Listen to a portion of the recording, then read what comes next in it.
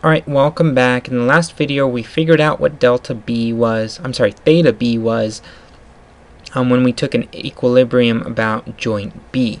Now we need to figure out what AB, right? We need to figure out what MBA is and what MAB is, right? So we actually have those equations. We derived them in the video. We have the equation for MAB and we have the equation for MBA.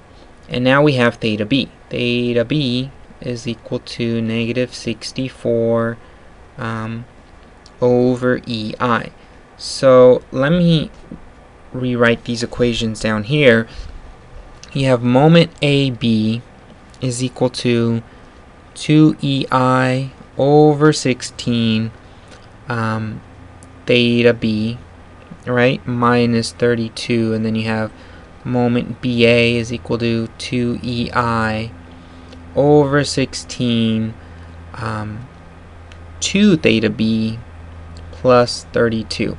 And if we figured out what theta B was, that was negative 64 over EI, we can actually plug this in to both of these equations to figure out what the moments are at the ends of member AB.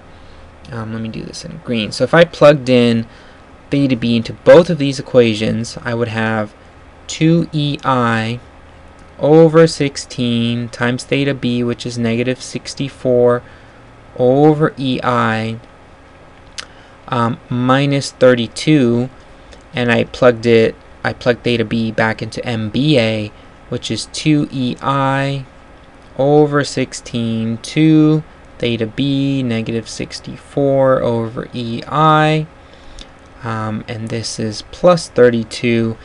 Well, you see here that EI and EI cancel out here. 2 times negative 64 over 16 minus 32, that gives us negative 40 kip foot, okay? And 2EI also cancels out here. You have a 2 times negative 64 over 16 plus 32. You should get 16 kip foot, okay? What does this negative sign mean? Well, when I said here's member AB, right? AB. And I said the moment, this is the sign convention. The moments at the ends of the members are always clockwise. Well, moment AB was negative. That means this moment right here is actually not going clockwise. It's actually going counterclockwise. So this is 40 kip foot. And this 16 for MBA was positive. That means this is going the right way. This is going the way we assumed it to go. So this is 16 kip foot. Okay? Now, we actually can use this information to figure out what's going on at the joints, so we can analyze the structure. So let me actually redraw the diagram, but with some additional details. So we have, let's see, we have joint A here, then we have member AB here, then we have joint B here, then we have BC here, right? And we have a 16 kip load here, we have a distributed load here, right? This is 2 kip per foot. This is joint B. This is joint A. This is member AB. And we figured out that the moment at AB is 40 this way, and the moment at BA is 16 this way. Now, if I drew the shears, let's say at B, I'm going to assume the shear to go up at B here and up at A here, right? I'm going to call this shear VAB and this shear VBA. Now the joints, since this on the left side it's going up, you know, it's equal and opposite. That means this is going down, right? VBA. Same thing here. Here's member BC, there's a shear going up. I'm going to call that shear VBC. On the joint, it's going to go equal and opposite. So that's VBC. So the reaction at joint B, or this big, I'm just going to call it reaction B, is equal to VBA plus VBC, right? If we did sum of the forces in the y direction at joint B is equal to 0, we'll see that you have RB going up, and then you have VBA and VBC going down.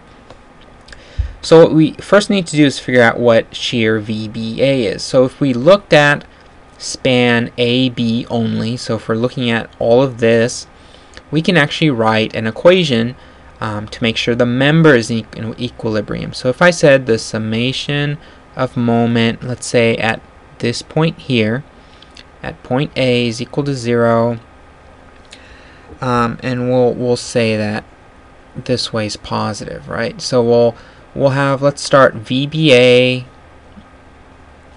times the length, and remember the length from A to B was 16 feet, and then you have this moment BA, which is 16, and it's going the opposite way of our sign convention, so that's minus 16 kip-foot, right?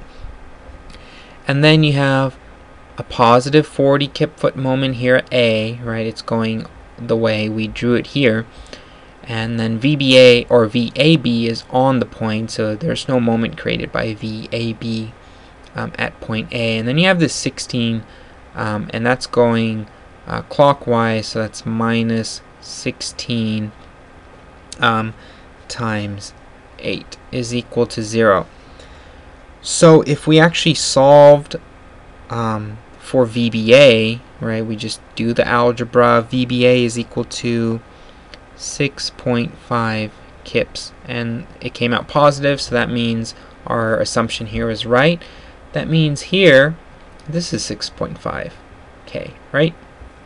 And then if we were to do, actually let's figure out what VAB is, right? So if we did summation of forces in the y direction is equal to 0, and I'll say positive is up, we'll have VAB plus VBA for, remember this is member AB, that's equal to 0, right? I'm sorry, there's also that minus 16, right, is equal to 0. VBA we figured out was 6.5. If we just did the algebra, we see that VAB is equal to 9.5 kips, right? So VAB is 9.5 kips. Now we can actually look at member BC. Well, the shear here is is pretty easy to figure out, right? You have a distributed load going down, and you have only one shear going up. So VBC is actually equal to this distributed load going down, right? So VBC, if I did summation of forces in the y is equal to 0, up is positive. You have VBC minus 2 kip per foot times the length. The length was 4, right? And that's equal to 0.